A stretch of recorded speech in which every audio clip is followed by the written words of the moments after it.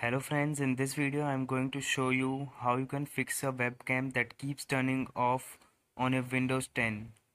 For doing this, you have to perform the same method that I'm going to perform in this video. It is very easy. For this, first of all, you have to go to Windows icon shown in your taskbar and right click on it. Then you have to go to Device Manager. After going to Device Manager, below you will see Universal Serial Bus Controller. You have to click on it. Then you will see different type of drivers here over here. You have to open a particular driver. You have to click on it. Then you will see power management option above. Here you will see the option allow the computer to turn off the device to save power. You have to disable this. Like this, you have to disable this option in every driver. You will open every driver here.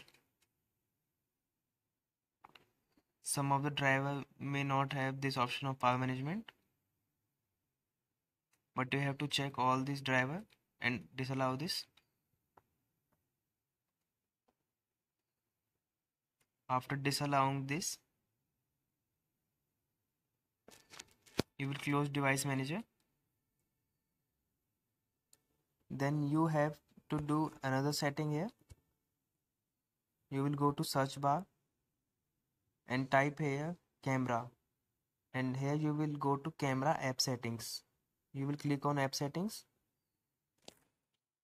After going to app setting,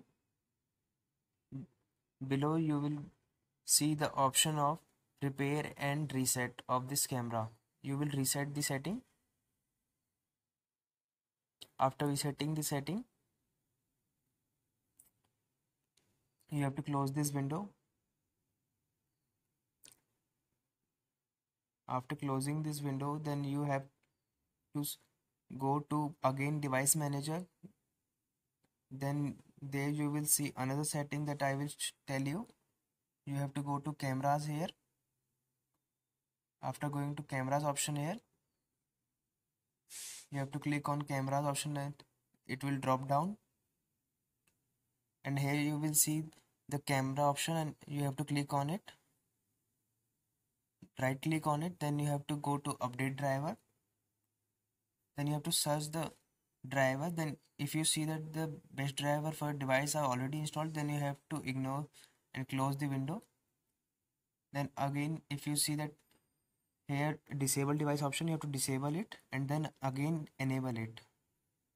By doing this disable and enable, your camera will start working properly again. I hope your problem is solved by these all methods. Thanks for watching the video.